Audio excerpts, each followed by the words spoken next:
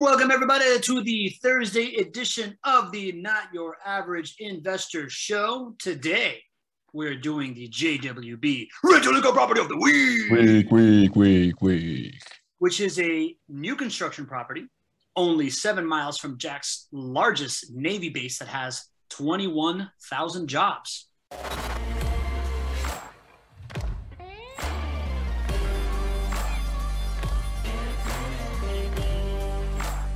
Gregg, you are an amazing co-host because we are now officially live on Facebook for the Thursday edition of the Not Your Average Investor Show. Today, we profile the JWB Rental Income Property of the Week. I am your host, Pablo Gonzalez. With me, as always, the man that I like to call GC because he's got genius concepts, because he generates cash flows, because on some days he's a particularly great co-host, and because his parents named him Gregg Cohen. Say hello, GC. Hey, everybody. Great to be with you. Good to be with you, buddy. Thanks for holding it down while I went through tech struggles of the eyebrows. You saw that? You saw that? I'm beating up right here. I don't know if you can see the sweat, but it was really on me. And you went through this. You showed everybody to go to jwbinventory.com to download the property.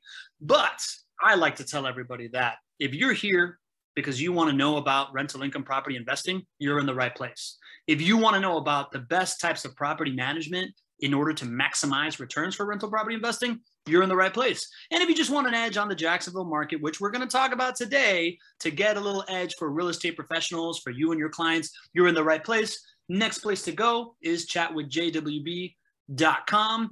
And we are now about to welcome our community to the show. You ready for the roll call, GC? Let's roll. John Hannon, good afternoon. Drew Barnhill, good afternoon. Lydia Filson, good day, y'all. Good day to you, Lydia. Raj Banthu's back in the house. Hello, all. Lee Bishop, hey, I'm on Zoom on my phone, and it's a fine good afternoon. Good for you, Lee. Happy to have you. Shelly Johnson's back from B-Town, little Bradenton, Florida. Dean Curry from Columbus, Ohio, in the house. He's back as well. Chris, there's somebody that is logged in as CCONs. I know that you've been here before. It's Chris. Is it? Let me know what your full name is. Saori's in the house from San Diego. Back. Stevie B is back in the house. We haven't seen you in a minute, Stevie B. We got Marilyn Cotterman. Hello, all. You know where Marilyn Cotterman is from. She's from Homosassa, Florida. Home of the manatees. Nadeem Shah. Howdy, y'all. Happy investing. Howdy, y'all to y'all. Nadeem, good to have you. Leslie's in the house from Denver. Good to have you. And that's what we got so far. I love the roll call, man. It really gets my blood pumping. I love seeing our community just coming back and forth, right? Like just showing up again and again. Love seeing the new names. Love seeing Leslie coming back from Denver. Sorry, you're officially a regular now. Who else is newish up in here? We got C-Cons, who I feel terrible about. Dean, you've been around a couple of times. You qualify as a regular. Shelly from B-Town definitely qualifies as a regular because she's got a nickname for her hometown. That is the telltale. Chris Consaga, that's C-Cons. I knew it was Chris. Chris, welcome back, Chris. Happy to have you, bud. And Leo, good morning from California. We got the family in the house. Those of you that have been here before know that this is an interactive show, and the two ways to interact is what you're doing right now in the chat, chatting with each other. Little trick there, you got to put everyone instead of just hosts and panelists. So Leslie, you're only talking to us. You're only talking to the hosts and panelists. If you change, so are you, sorry. If you just change that to everyone, then everybody sees what you're saying. So whenever you come up with a brilliant observation, everybody gets to see it. And the other way to interact in the chat, if you want your question asked on the show, you want GC to answer you directly, please use the Q&A. That's a different function. And the Medj is back. Welcome back, Medj. Good to see you. And, I asked you to use the Q&A because you're going to see the chat's going to move real fast. I have a limited brain processing power as I'm trying to dump all this energy into this call and make it fun and also learn and keep track of genius concepts over here. So the Q&A stays in front of me. It makes it a higher propensity for me to actually ask this. And Nadeem puts my first sip of coffee this morning. Nadeem, I hope that you enjoy that sip of coffee. That's a glorious feeling. And before we get into the actual property this week, we got what do we got here? Breaking news, Gregg. You got some news about downtown Jacksonville you want to share with us? I do. There's nothing better than your notification for breaking news, by the way. It's just like it's the sweet music of the Not Your Average Investor show starts with your breaking news. We do have some really cool news to share. And for those who are in the group, this is going to be coming into the group soon, but posting a couple of articles that are really impactful and kind of underscore a lot of the themes that we've been talking about in the show lately, right? We've been talking about population growth, right? Why is population growth important as a rental property investor? It's population growth is the underpinning of demand for rental housing, the underpinning of demand for home sales, right? Home people who want to live in homes, buy homes and live in them, which those are incredible profit centers for you, right? We want people wanting to move here so that they can rent homes from us. When you have increased demand there, that tends to bring prices for rent up. Same thing for what we're seeing for home prices overall going up, home sale prices going up as well. Pretty cool breaking news, right? Jacksonville has long been thought of as what we'll call a second tier city, right? In terms of population growth or market overall, right? We're not going to compete with New York, right? Or these major cities out there, right? Chicago, right? Those are your top tier cities in terms of population. But we've largely been thought of as a second tier city. Well, we're moving up the ranks. So I'm going to put an article into the group here. Jacksonville, according to the latest census, is now the 12th largest city in the country. That is crazy growth for Jacksonville, especially over the last, 5-6 years. In fact, actually, the data shows that 500 new people move to Jacksonville every single week. And that has been happening consistently since 2015. So this is a great thing. Again, for those who are investing in Jacksonville, you know that you're doing this because you get both sides of the equation. You get positive cash flow, which is important for risk mitigation. That keeps you in the rental property game for the long haul. And you also want above average returns. Well, above average returns happen when you are in a growth market that has population growth that's higher than the national average. And if you sprinkle a little bit of smart debt on there, if you know how to use smart debt and you sprinkle it into your financial plan, that's how you can accomplish some significant return on investment. And great to know that people all day, every day are making the decision to move to Jacksonville. Like somebody else I know not too long ago who moved to Jacksonville. Pablo, you know anybody who moved to Jacksonville not too long ago? Yeah, for me, my move to Jacksonville 3 years ago was what I like to call a GC, a good call, because it has everything that you're talking about. I've lived it, right? Like this idea that in a growing population, there is growing opportunity, right? That I did not foresee that. I tell everybody that Jacksonville has over-delivered on everything, except maybe restaurants, but it's over-delivered on everything that I expected. I expected to come here and have a lower cost of living and a higher quality of life. My cost of living was lower than I expected. My quality of life is higher than I expected. And what I was worried about was I left behind a really influential, impressive, solid network in Miami. And I also was told, economic opportunities up there aren't going to be the same.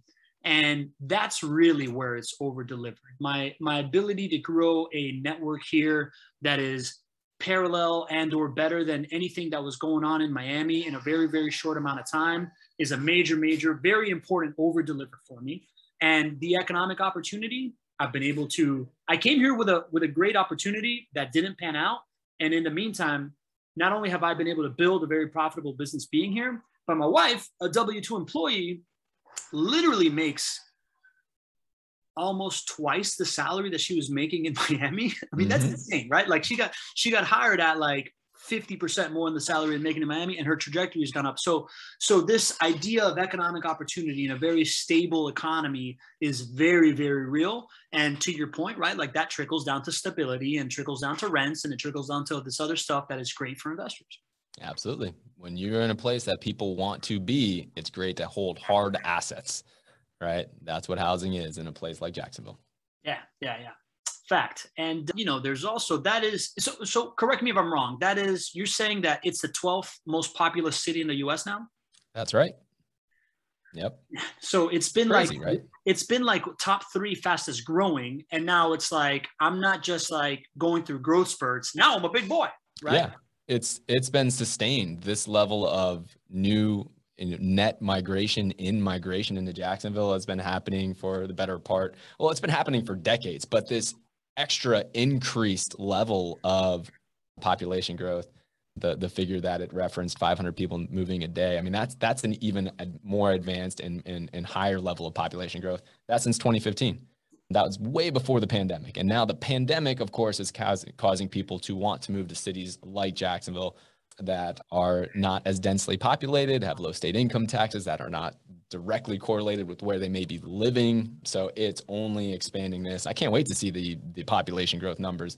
We won't see them for a year or two or three or whatever after, post pandemic and the census and the government has time to go through the numbers. But everybody knows that the population here has been growing even faster this past year and a half than it was in the previous year and a half. Yeah, those are going to be crazy. And Drew Barnhill puts, he could be moving next. You never know. So I look forward to seeing that number go up by 1, Drew. We'd love to have you here, buddy. And that is for overall city population. And I also understand that there's breaking news about just downtown specifically, right, Greg? Yes, absolutely. So the city of the city of Jacksonville and downtown has largely mirrored our growth plan after other successful downtowns. So it's a very thorough strategic plan. It's built off of modeling what success has been in other cities. Our president, Alex Safakis, is a part of many leadership groups downtown, and he's been on those trips with the city leaders and the mayor and other highly influential people to go to Charlotte, to go to Cincinnati, to go to Nashville, to go to some of these other places where they get to meet and see people and who have accomplished this and really changed their cities and their downtowns. And so when we talk about how important this is for Jacksonville and for all of you as investors in Jacksonville, it's critical because this is a huge opportunity to maximize your returns long-term over the next full market cycle. When you hold assets that are surrounding downtown like we all do, this is a big opportunity for you. And there's a model to do it. And there's tons of people out there that want to help Jacksonville do the same thing that has happened in other cities. So what they have gleaned from those experiences are some key metrics that are going to signify this growth. And the metric that the entire city in Jacksonville has rallied around in terms of downtown is that we want to get to 10,000 residents living downtown. And when I first started, I originally moved to Jacksonville in 2005. I mean, I don't know what the number was in 2005 of people living downtown, but it was probably like 2,000, right? And it probably grew to like 3,000 up until, I don't know, I'm making some of this up, but right, until like 3 years ago or something. Like it was like 3,500. Well, last year we were in the 5,000s, and that was a big deal. And I shared that with everybody on the show. Just recently, I took a look at the number. We have 6,100 residents living downtown. That's an 18% year over year increase in 1 year of population growth, just residents living downtown. So this keep Jacksonville accountable to this 10,000 residents number. It's really, really impactful, and we're well on our way. In fact, the number is likely higher. We'll, of course, get the next state of downtown report, which is where this number comes from. But the number of actual residents living in downtown is probably much higher because we've had another 400 plus apartment units come online in downtown just since this report came out. So we're on that trend. We put everybody in Jacksonville, put this goal out there to get to 10,000. We had Daniel Davis, who is the president and CEO of the Jacksonville Chamber of Commerce, on the show about a year ago. And he said, hey, we're going to get there much quicker than what people think. And even Pablo and I were like, wow, I don't even know. I mean, is that possible? I think he said in a year and a half or 2 years. Well, it's going down that direction. And that's so critical because when we have people living downtown, more businesses start to invest in downtown. The amenities for people who are living downtown improve. This flywheel of growth improves, and where it lands is higher median incomes for all of Jacksonville, and that attracts new talent, and that's that flywheel that we're trying to get on. So a really cool measurement to pay attention to, and we're at 6,100 as of the last report, and I'm expecting that number to be even higher when the next one comes out. You mentioned Daniel Davis. He's actually coming back on the show next week, right? We're ahead of the teasing it out here, but like, since we're going to bring up his name, I just had a call with him last week. He's ready to come be accountable for the numbers that he said, talk about what's coming up next. He's a pretty cool guy. He's a cool hang, right? Yeah.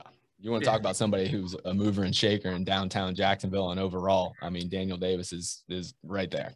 Yeah, yeah. Worst kept secret. Probably future mayor of Jacksonville is like the worst kept secret of all that stuff, right? And Drew Barnhill says, going to need more downtown residential condo buildings because he couldn't find one newer than 2008. You're right. They're happening. And he also puts, he's seen it all happen in Atlanta.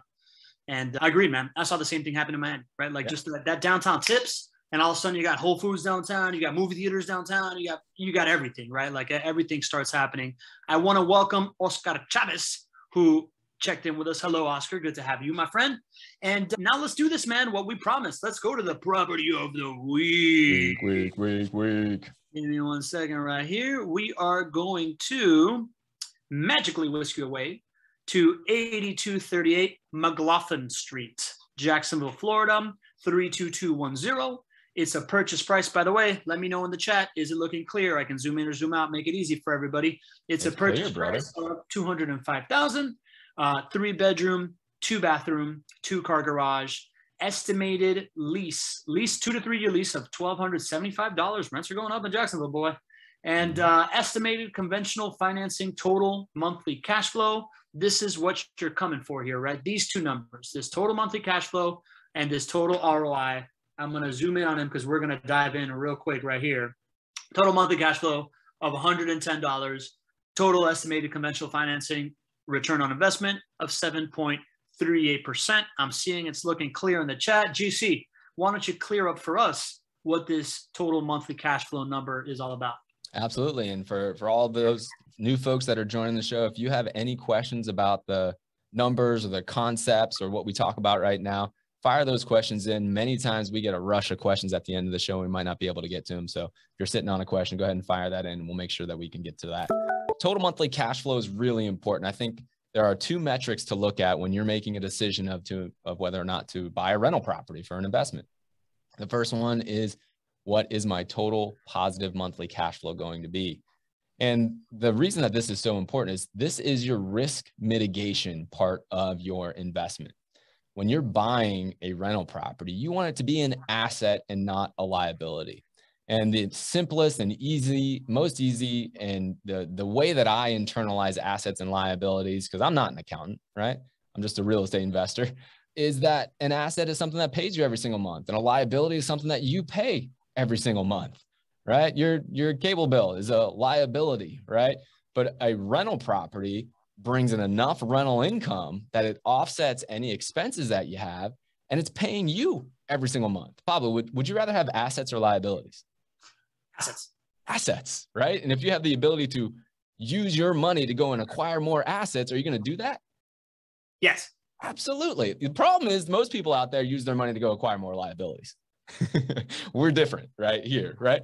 But the reason why positive monthly cash flow is so important is that is the deciding factor, the simplest, easiest deciding factor of whether this is an asset or a liability, right? And even if we take this even a step farther, many people think their own primary residence is their biggest investment. They think of it as their biggest asset.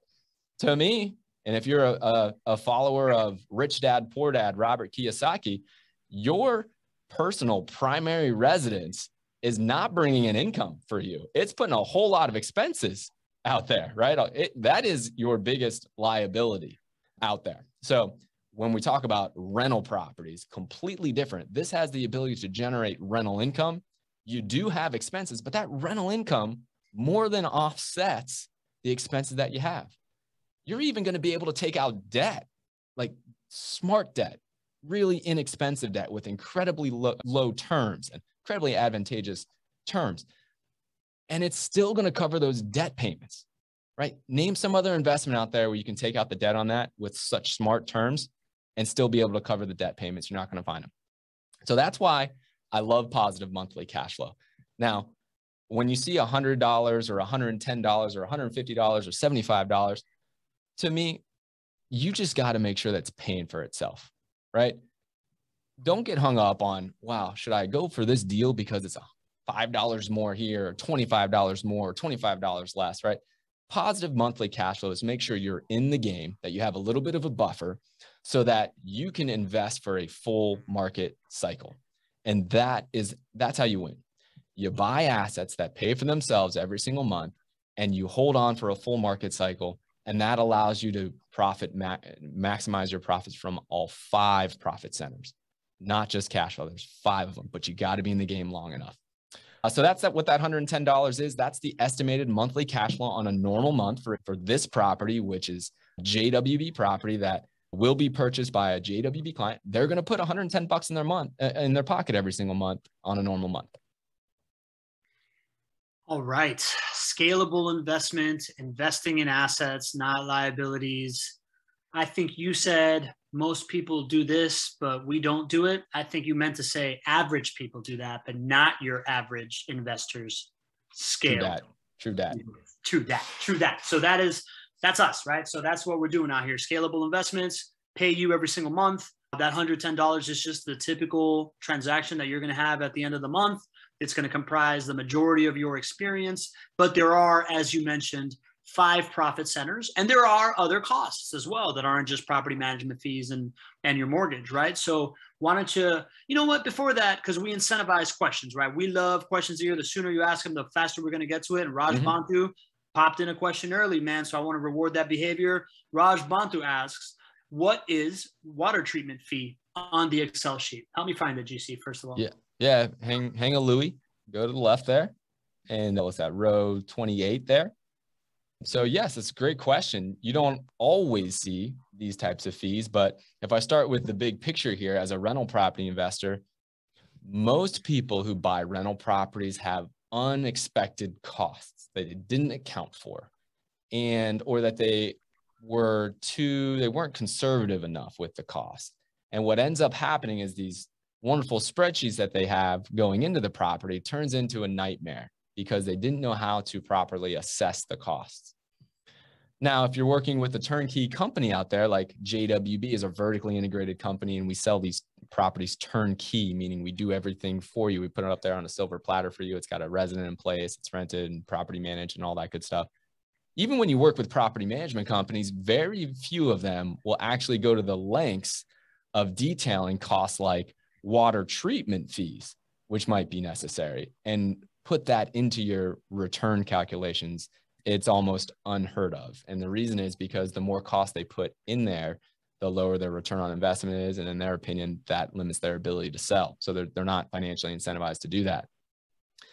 But we know enough about the resident experience and how to win long-term that for certain properties in certain areas, we need to make sure that we have water softeners in our properties, right? And water softeners have fees every single year to make sure that they're properly maintained. And we look at that, and if we know that there's going to be a service agreement fee to maintain that wonderful relationship with your residents so they can have a long experience and want to stay long-term, we know about that. We're going to put that into your evaluation. So that's what that water treatment fee is there, $200 a year. That's for the water softener. And we know enough about that area because we stick to the same neighborhoods over and over and over again. Been doing this for 15 years. We know that there's hard water in that area and that it's going to affect the resident relationship. We know enough about that. We put it in, the water softener in, and we build in the actual fee that you're going to incur every single year to maintain it. And then you know about it. It's in your evaluation up front. And then for you as a client, you're not surprised or blindsided when you get the $200 bill every single year. We facilitate the whole thing for you. Just shows up in a line item. And then we're perfectly positioned to meet our return on investment expectations. There you go, Raj. So not only did GC answer what the actual treatment fee is, also giving you a little bit of insight into one of my favorite parts of the JWB business model, which is the data flywheel that informs all decisions, right? If you read Jim Collins' work, who's kind of like the godfather of business thinking of this generation, he talks about how all these great businesses that have come out that make these astronomical leaps from good to great, they have this data flywheel that informs everything that they do and that provides a cumulative advantage for their clientele. Like Amazon knows what people are buying more, so they know what to stock more. Like Netflix knows what you're watching, so they know what to make, right? JWB knows what costs are actually happening in all their properties so that they can properly set your expectation for an investment journey, which is a long-term journey here at JWB. I don't think I've ever said that before. What do you think, Greg? How'd that come out? Good? Smooth, brother. Smooth. Ooh, smooth. All right. So within the water softening, right? That is a total cost. Is that in the total monthly cash flow? Are you dividing that by month, or is that in this total ROI? And tell me about this total ROI. So the total monthly cash flow is your normal expenses that happen every single month. So that wouldn't be included every single month, right? Your normal expenses every single month are your rental income coming in minus your principal, your interest payments, your property taxes, your property insurance costs, and your property management fees. So that's what you're going to see on a normal month. However, those additional costs, one of which being the water softener fees that Raj pointed out there, those are going to be included in that line below, that 7.38% estimated total return on investment. Now, let me level with you guys.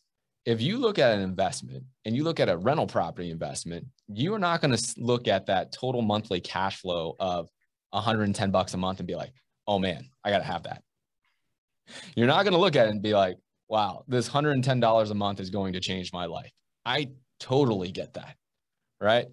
I saw that exact same thing, right? I saw whatever, $100 a month or $150 a month in potential cash flow in 2006 when I was working for Johnson & Johnson.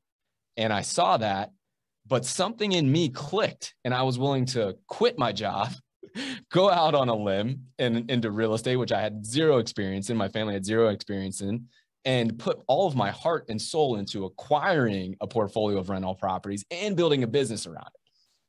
I saw the same $110 that you saw, but what I also saw was all of the profit centers, right? So that if you're looking at real estate at rental properties and you're saying, well, geez, why would I do this? It's only $110 a month. You're looking very myopically. You're missing the big picture, right? Most investors miss the big picture. Well, that conventional financing total return on investment, that is getting closer to the big picture. We're not 100% there yet, but it's a step in the right direction. So the total return on investment takes into account some additional profit centers and some additional costs that come along the way. We'll start with the negative item first, the cost, right?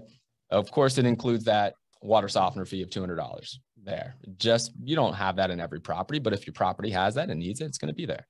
It also includes maintenance and vacancy costs. They do not happen every single month, but they're going to happen. And we have that great data flywheel of data here at JWB to track over 2,000 properties, many of which are right down the road from this one on McLaughlin, to see exactly what over time their maintenance costs have been. And we project that for you. So it's going to include those things. It's also going to include tenant placement fees, right? And the fees that the property manager is going to earn, JWB is the property manager, we earn that fee whenever we put a new resident in your home. And luckily, we only have to do that on average every 4.5 years. Right, that's how we save those fees, but it's good. It's going to include those tenant placement fees. So it includes that, includes closing costs, includes all the things that will affect your investment over the long haul, but that they don't happen every single month.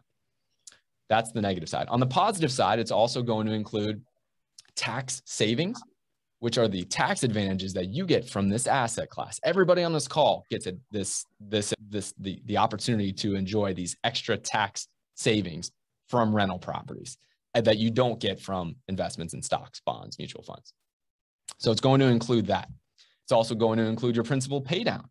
Principal pay down means that as your resident is paying your rent to you and you're paying your mortgage payment, there's a portion of that mortgage payment, which is your principal. And every month, like clockwork, your principal payment, your principal balance goes down. So it's going to include the positive effects of that. So you lump all of that together, right? Some negatives, some positives, and you divide that by your initial investment. And that's how you get to that roughly 7.38% estimated return on investment. Great explanation. And all those costs are, included in these other tabs of this sheet that you can get at jwbinventory.com if you want to dig deeper. Raj Bantu puts in here, I bought 2 properties from JWB in the last 10 months. I appreciate JWB's transparency because I have other property management companies that are not as transparent. Thanks, Raj. That's wonderful to hear. Thank you so much for your trust, Raj. Do you see, that since Raj brings this up of like having other property management companies, I thought you guys were a turnkey investing company, right? Like why is Raj talking about property management companies not being that transparent versus JWB? Oh, brother, this is straight out of our playbook on our, what was that? That was the Tuesday run. That's right. Pablo and I we run on Tuesdays and Thursdays at like 5 o'clock in the morning, and you never quite know where the conversation's going to go. But on Tuesday, we were just talking, and I'm like, Pablo, I'm like, we're not a property management company. Like, we are so much different than a property management company. We're an asset manager, right? We are managing that asset to grow. Like, a property manager really is concerned with just keeping your house rented. There are so many ways to keep your house rented and kill your return on investment, right? And unfortunately, a lot of property managers solely focus on keeping the house rented, and returns go down for their clients. You want to be involved with an asset manager. An asset manager is thinking, okay, in order to win long-term, I need to have a long-term resident there. I know enough about the area, and I've built enough homes in that area to understand that there's hard water in that area. I know that this long-term is going to include a $200 water treatment fee if I put in this water softener. I know when I go and sell that asset to a client, I want to make sure that I hit those return on investment expectations and beat them so that they come back and fill out their entire portfolio. And that's how it makes it onto this sheet right there. So if you're not getting that level of transparency, ask yourself whether you're dealing with just a property manager or if you're dealing with an asset manager. Love it. Drew Barnhill like that. She says, true words, Greg. Love complete asset management. Drew Barnhill, who was with us a couple of weeks ago talking about property management horror stories and how, you know, this whole experience is different. Thanks, Drew. I appreciate your insights. So we figured that out. You've explained total ROI. You've explained the 5 profit centers, right? I like to talk about that debt pay down profit center, kind of like what Tim Hicks said a while back of, you know, if all things equal, as long as you got positive cash flow, somebody's paying down a mortgage for you, right? Somebody's paying down a debt for you. I always like that one. But I noticed that you don't include one of the profit centers here in this 7.38. And the reason I know that is because here it says 0% appreciation rate, right? And you always talk about how the Jacksonville market is about appreciation. So why isn't appreciation rate put in here? GC, please. A couple of reasons. I mean, number one, we're comparing this asset against other assets of where you could put your money. And historically, the stock market produces a 7 to 9% return annually. There's tons of ups and downs and all that other stuff, but you know, you're producing between a 7 to a 9% return in the stock market. No monthly cash flow typically coming from your equities, your stock market. If you're in the bond market, your returns are not 7 to 9%, but you get some recurring income, but you're not getting the 7 to 9%. So it's hard to find an asset with risk mitigation involved, right? Monthly recurring income coming where you can get a 7 to 9% return. You can get that in rental properties. You don't even have to bank on home price appreciation to get that. So when I get asked why we don't include that, I look at this versus other places for you to put your money. And I'm like, this one still wins, even if we don't talk about home price appreciation. So I'm not in a rush to just go out and promise the absolute best part of rental property investing over the long haul, which is home price appreciation. Once you have your monthly cash flow coming in, home price appreciation is going to be the largest driver of your return on investment. But we don't have to showcase that. The other thing is that in order to actually enjoy home price appreciation, and I know this from investing for 15 years, is that you need to be in for the long haul. If you are going into this decision hoping that you're going to see a certain amount of appreciation after 2 years, 3 years, 5 years, it doesn't work that way. I know enough about that because that's what I thought in 2006 as I was buying 40 rental properties and I was a young guy who had a lot of debt, expecting that the market was going to go up over the next 3 years or 5 years, and ask me how that turned out. Right? It didn't go well because the market crashed. Of course, I had positive monthly cash flow for risk mitigation, which kept me in the game. Now, I still have those properties today. And when you hold on for a full market cycle, a full cycle, 10 to 20 years, that's when you can actually bank on your historically accurate home price appreciation levels happening, right? Even from 2001 to 2021, people aren't aware of this. But in that 20-year cycle where we had the biggest run up, the biggest crash we'll probably ever see, and a subsequent run up, we still are tracking 4.3% average annualized appreciation year over year. from 2001 to 2021. That 4.3% is the exact same average annualized appreciation historically coming from the Federal Housing Finance Agency for Jacksonville. So over a cycle, you're going to find that Jacksonville's home price appreciation rate, because of population growth and other dynamics, is going to be right around 4%, maybe higher. And you just can't do it if you invest for the short run. So I don't know if you're going to listen to me. I don't know if you're going to follow my advice and buy and hold for a full market cycle. So I'm not going to put 4.3% on there for the appreciation rate right off the bat. My sales team is not going to do that. However, when we find that you do have that mindset, you do want to invest for a full market cycle, then we're going to show you what the real potential profit centers can be, including home price appreciation, which I think I've teed you up there, Pablo. Get up. 4.3% appreciation. Press enter. You can do this yourself. If you go to jwbinventory.com, put whatever appreciation you want. You can put this last year's appreciation, which was like 20%, if you want to fantasize about that, right? You're coming in with some upside, but you put in 4.3% appreciation. It goes from 7% to 23%. Tell me why. It's the magic of just sprinkling a little bit of smart debt on there, man. A little bit of smart debt. Yes, a pinful of smart debt. Yeah. Just a spoonful of sugar and smart debt, makes the real estate investment go round, right? It's work, but I like where you're headed. Continue. Tell us why. So what many people don't realize is when you acquire something with smart debt meaning that it pays for itself every single month, it's low cost, like low interest rates, great terms, and it's on an asset that goes up in value over the long run. That's smart debt. When you do that, and the asset goes up in value, if you only put a percentage of your own money into it, your overall return on investment skyrockets. All right.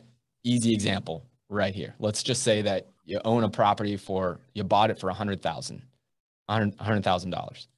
It went up 4% in a year. Now that property is worth $104,000. Your gain is $4,000. And if you bought it in cash, your return on investment from appreciation would be $4,000 divided by $100,000 to be 4%. But if you bought that same property and sprinkled a little bit of smart debt on there, the numbers are different, right? You bought that property for $100,000, but you only put $25,000 down. You got $75,000 from the bank. All right. That value still went up 4%.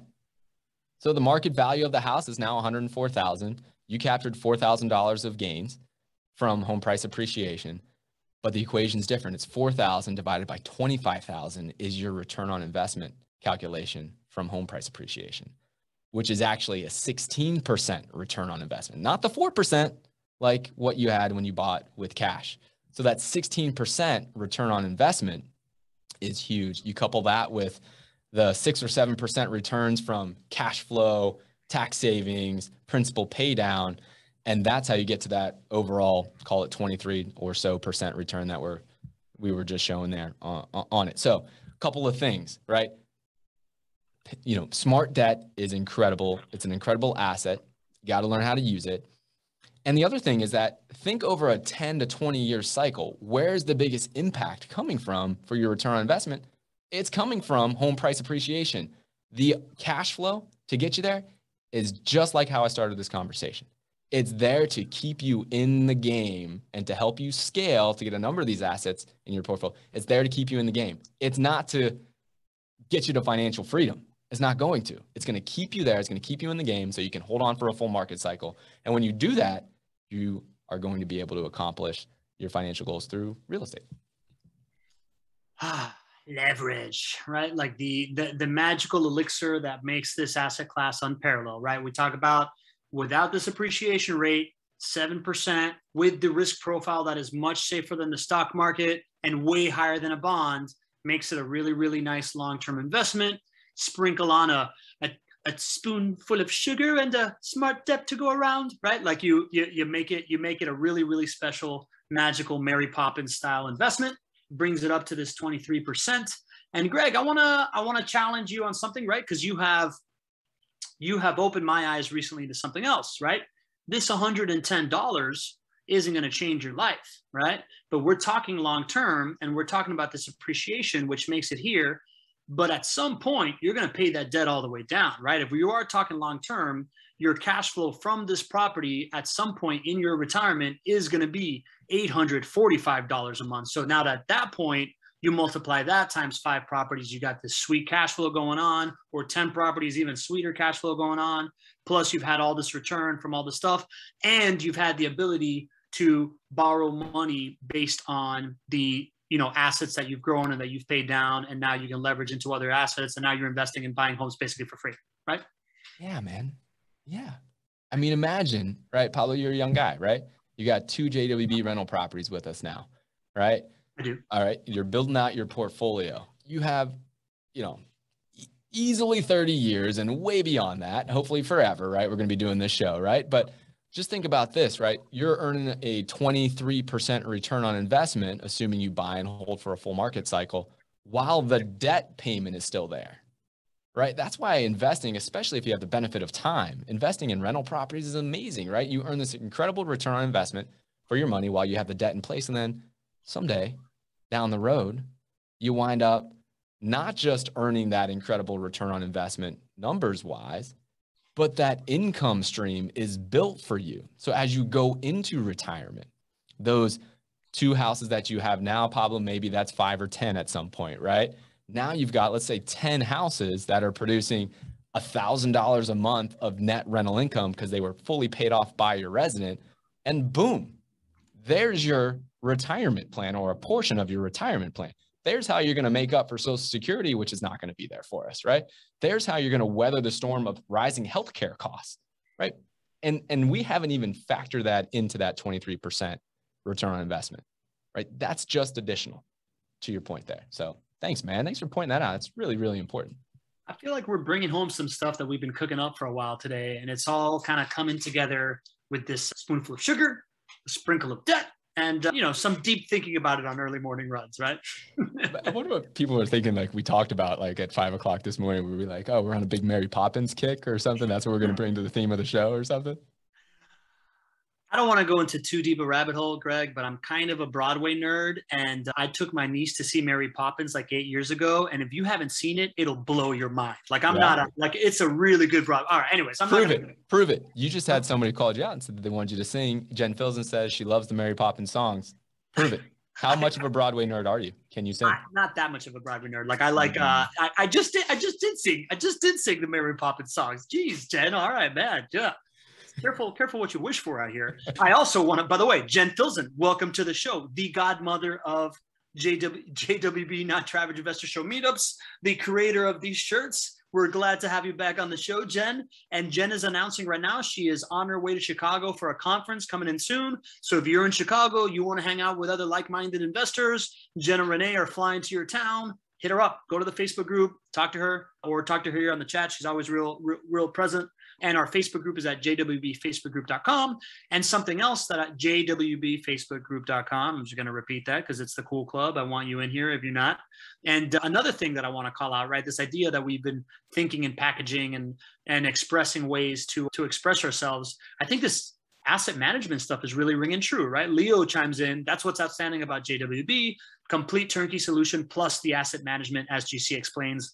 Love it. I think our fellow Not Your Average Investor Show families that have invested with JWB do understand this idea of it's not property management, it's asset management, man. So I think we found some gold and some messaging out here. That's the beauty of what we do here in the community. I mean, you guys help us kind of refine our message. You guys can see how this has kind of been refined, even for those who have been following the show for a long time, right? The fact of how we relay what's really important for cash flow and total return on investment and how to think about home price appreciation. Go back and look at the first shows that we did and you could see me stumbling all over myself and see, you know, what we have now. You guys are such a big part of making this better and better. So thank you. Yeah, man. I mean, I don't think you said vertical integration for 9 months on this show, and now you don't shut up about it. So that is all. It is crowdsourced knowledge. This was the plan, right? When we started this community, when we started this show, is to really understand from your viewpoint how you think about what is happening, what you need. So we really, really love the feedback and the Facebook group interaction. Would love to hear in the Facebook group or on the show any ideas to make this better, especially, by the way, I know as somebody that's obsessive with community, there's always lurkers in a community, right? Like really only about 20% of the people engaged, 80% are this term called lurkers, which I think is a funny term. I don't think it's a bad term, but we love our lurkers, right? Like we love, so folks, you know, if you're showing up and you come to, you know, 3 or 4 calls a month or 1 call a month and you don't say much, I love you. Thank you so much. I would love to hear from you how we can make it better, right? Like I would love to hear that stuff. So speaking of things that are important, before I go too far down a rabbit hole of telling everybody how much I freaking love this community and how special it all is, this house is close to a big job provider. We teased it in the beginning of the show. Tell us about that, GC. Yeah, absolutely. In fact, why don't we, I don't know if you want me to bring up the map, but I think it'd be cool to show just how close this property is and give a little bit of love to this neighborhood.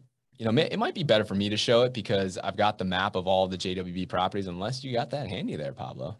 I don't have it handy. Yeah. Don't have it handy. All right, well, I just want to call out Lee Bishop in the chat. He says, I think the show has surely matured since inception. I would say yes, Lee. The show has matured, and I think Greg and I have gone immature. What we talk about. We're out here these days. Very true. You're going to show the map? You're going to show something? I'll show the map here. So let me go ahead, do the share screens thing. Boom, boom, boom. All right. So anytime that you are sitting down with our team to be able to buy a property, whether you're a current client or you're a new client coming through, we're always going to try to sit down with you and talk about goals, expectations, and all that good stuff. Right before property selection, we're going to send you a curated list of recommended properties that are available that hit all of those metrics. And we're going to take a look at it on the map. And it just gives great confidence to the new investor, especially who might not have bought a property with JWB or with anybody in general, about how we're not doing something new here. We're tying into a system and a model that is time tested and proven.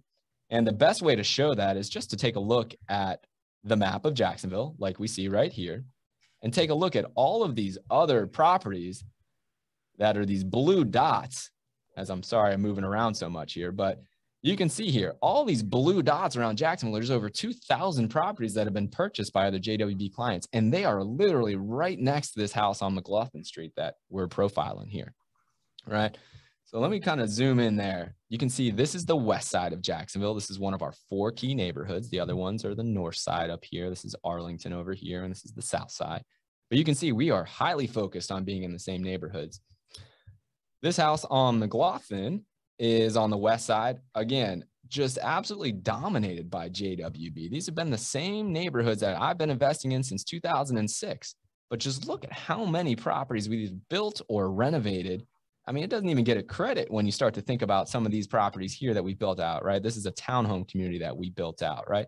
There's probably 50 or 100 properties within a mile radius. And so that's really important for this house that's going to be purchased by a JWB client here, this one on McLaughlin that we're profiling, because we know exactly what your rents are going to be. We know exactly what your property taxes, insurance, right? We know all of these either income producers or costs. We know about the water treatment fees that we're going to incur on the property. Well, this is how we do that.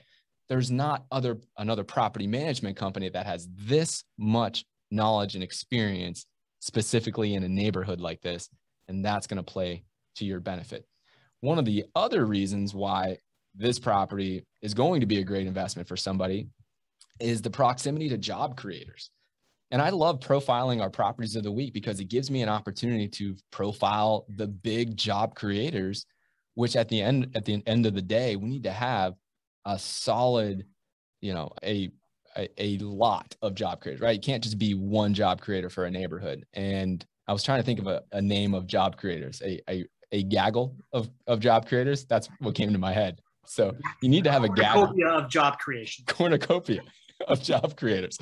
Well, one of the biggest job creators in all of Jacksonville is our military presence. And this is Jacksonville Naval Air Station right here, which we call NAS Jax. You can see here, I don't know, 5 miles or so from this property on McLaughlin. Again, a huge reason why we choose to invest here on the west side is because of the proximity to NAS Jax, as well as the proximity to downtown Jacksonville, which is right over here and has 55,000 jobs. But let's talk a little bit about NAS Jax right here. So I went and I just pulled some of the numbers here. So you got over 10,000 total active duty servicemen and women, 34,000 family members, 8,300 federal employees, 2,500 contract employees, 1,000 transient personnel, all revolving around this base. And at the end of the day, it brings 21,000 jobs to the economy. Do you want to be in a place where do you want to own an investment where there are 21,000 jobs? Of course you do, because those people who live there and work there and live on base and off base, they want to be close to that local, that part of the gaggle of job creators, right? So when you're thinking of job creators, cornucopia, right? Or smorgasbord. You know, I'm involved. Right. Write that down. Smorgasbord of job creators, right? So these are the things to look for when you're making your decision of where to invest, right? You're going to make your decision, of course, on the overall market, the team, right? But then look at what job creators are within driving distance of your local, of that specific neighborhood. You're not going to find many more neighborhoods that have more job creators than here, West Side, Jacksonville. And again, that's why we choose parts of the North Side to invest in. I can come up with those job creators up there, Arlington and South Side as well. But yeah, wanted to show a little bit of love to NAS Jackson, our servicemen and women. We love the military and we love serving those folks for their housing needs. Amen, man. Amen to that. You want to stop sharing your screen? I do. When you say smorgasbord cornucopia of job creators, I think low vacancy rates, right? If you're really going to simplify that from the mindset of an investor. All right, we got a question here from Miguel Angel Sanudo.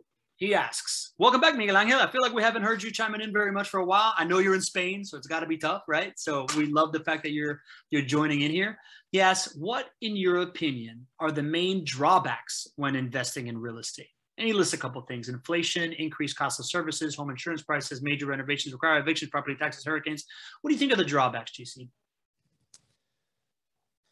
You know, the biggest drawback for investors out there, and it was the toughest thing for me in the beginning, was an alignment of goals. You need a team to be able to accomplish your goals in rental property investing, whether or not you're working with JWB or whether or not you're doing this what you think is on your own.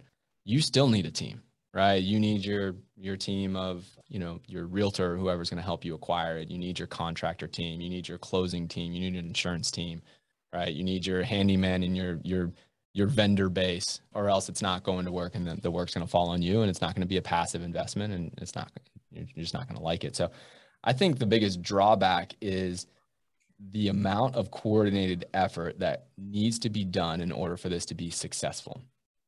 And I go back to a stat that this is from oh my goodness, what's the name of the survey company that everybody, man, it's like the most respected. Yeah, I don't know. I'll come up with it. It's like the most respected surveys out there. They reference them, and I'm just having a brain lapse at the moment. Anyways, so it surveyed investors out there, and they asked them what was the best long-term investment for you as an investor. And the vast majority, the number one answer, the majority of folks out there said real estate was the best long-term investment for them. It beats stocks, bonds, CDs, gold, and real estate was the answer. And then they asked those same people, how many of you have real estate in your portfolio? And it wasn't the number one answer, the number two answer, the number three answer, or the number four answer. It was the fifth most popular actual investment for folks. And to me, what that communicated is it's hard. It's hard to invest in real estate. So if I'm going back to when I made the decisions to jump both feet into real estate, I just realized that this was not going to be as simple, as easy as investing in the stock market. Those other things that you asked about, I mean, going down the line, I heard inflation. I think inflation, real estate investing is your friend when it comes to inflation. Owning hard assets is your friend. It's a hedge against inflation. So I think that's a real positive. You know, hurricanes, you know, you could make the argument that hurricanes, of course, are terrible when you have a hard asset like a rental property. Being in Florida, it's hurricane season right now. We hear about it often. I can tell you I own over 300 rental properties, and I sleep really well at night, even when storms are coming. And it's because of insurance. You know, insurance helps me sleep well at night. Insurance protects you about catastrophic loss for hurricanes. I will tell you, though, there's the only thing that worries me when it comes to hurricanes is our residents and how to take care of our residents and to make sure that our owners have those things that need to be done taken care of. So those things, of course, keep me up late at night. But that's why we're here. That's why we're here as your property manager. So. Yeah. I don't know. And you see, when you say all that, right? Like, yeah, it kind of, to me, the word that pops up, or the phrase that pops up, is that real estate really takes a village. And if we're gonna use that example, right? And that's the drawback, right? You need a lot of people, which every person that is involved with anything, for whether be it a resident or a partner that you need, or a team that you need, that's a variable, right? But when you are vertically integrated in a specific fashion with a proper strategy to provide that village, now you look at hurricanes and you think you sleep well at night because of insurance, and because we saw that population of homes. We saw the amount of homes that you're building. We've talked about it on the show, how you guys cut about $4 million worth of checks. I think the number, I always change the number, but you guys cut multiple $1 million worth of checks to construction companies every single month, because you have such a large footprint that requires that team and requires that village. So you're constantly nurturing that village. You have a flywheel that feeds that village.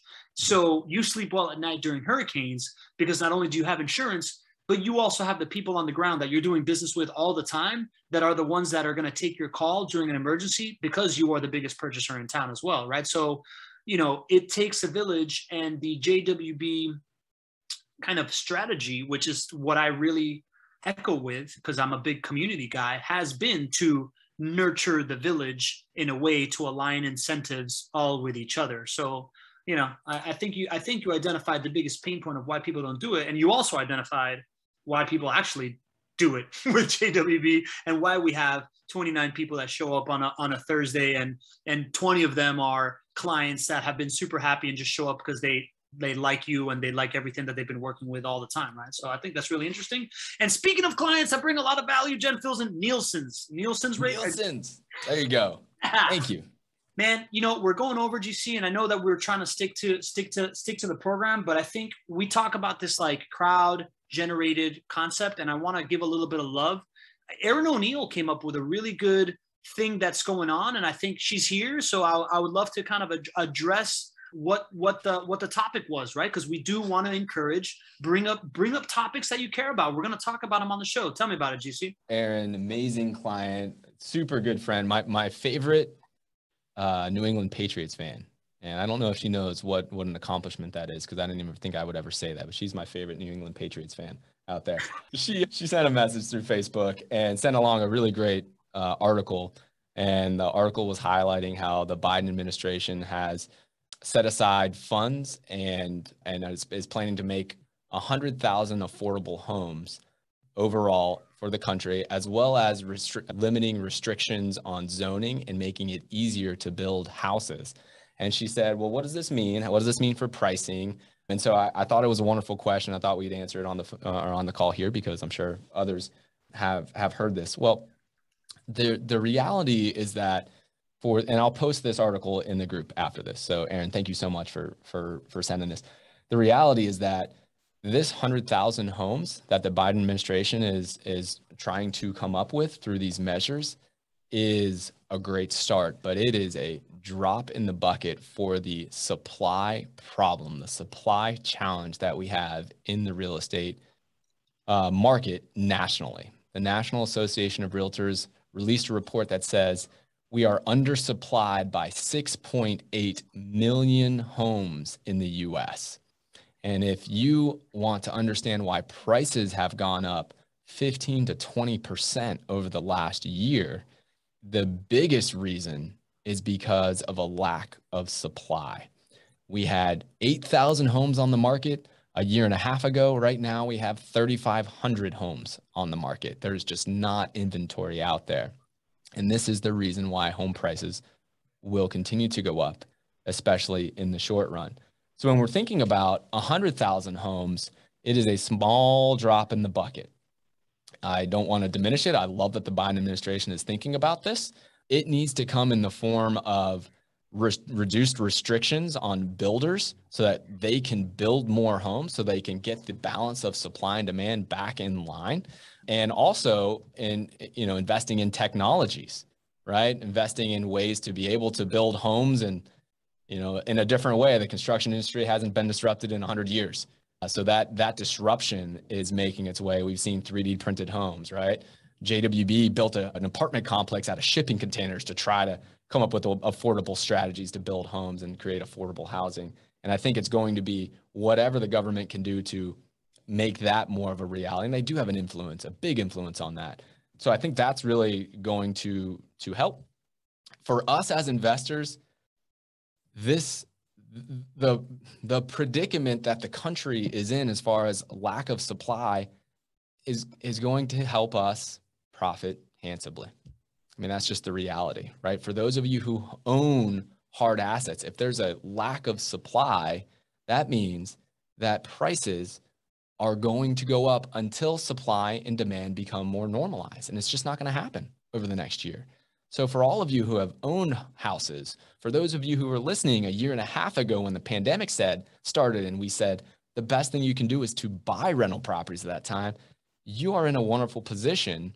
You know, this news really isn't going to change it one way or the other. Home prices are going to go up over the next year. And then eventually we'll get back to equilibrium at some point. And equilibrium would be normal appreciation is what you would expect at, 4.3%. So Aaron, thank you so much for the question. Hopefully that gave you the answer you're looking for. Yes, Aaron, and we have gone over in time. We try to stick to 1:30. We have a question from Luis Vieda in the chat. Luis, we'll have the team reach out to you to answer that. It's about multifamily investing opportunities. We've addressed it multiple times on the show in the past, but I encourage you to join the Facebook group, Ask It in there. You're going to get a great crowdsource answers because you're going to see where multifamily fits into the equation here in Jacksonville. GC, great show today, buddy. I want to encourage everybody that, came here to learn about rental property investing. I hope that filled your bucket some. Anybody that came here to learn about rental property management, right? Property management. We talked about it. It's asset management, baby, right? You learned about that today. And those of you that came for an edge in the real estate market in Jacksonville, we gave up a lot of new stats, right? Hope that added a feather to your cap to some new opportunities. If you want to find out about more opportunities in any of that stuff, go to chatwithjwb.com, hop on a call with the team and really start to contextualize it to whatever your pain point or whatever your question is. Build a plan for yourself. We said at the beginning of the show, next week, we got the CEO of the city, the CEO of the Chamber of Commerce here, Daniel Davis. He was one of our original guests on the Not Your Average Investor Show. Cool guy, smart guy, really heady guy with great information. Please join us. Would love to see you there. And I just want to thank everybody for coming. It is never lost on me that you take out an hour of your day in the middle of a work week to hang out with us. And really, really makes me super duper happy. GC, I'll give you last words. I'm super duper happy as well. Thank you all for being here. It means a lot to Pablo and myself. Super excited to have Daniel Davis on the show with us next Tuesday. You all have been asking for those high profile guests in Jacksonville and those who are really on the inside, who are making decisions that are affecting downtown, that are affecting the overall economy here in Jacksonville. Well, you're going to get to talk to the CEO and the president of the Jacksonville Chamber of Commerce. Not too many other people who have that type of ability here in Jacksonville. So I hope you all take us up on that opportunity, take advantage of it. Daniel is an incredible guy. We have a great relationship and we're super happy to welcome him back to the show. And we're happy to welcome all of you. If you're a new person joining the show, thank you for being here. And for all the veterans here in the Not Your Average Investor Show community, we love you and we'll see you next Tuesday. Thank you, everybody.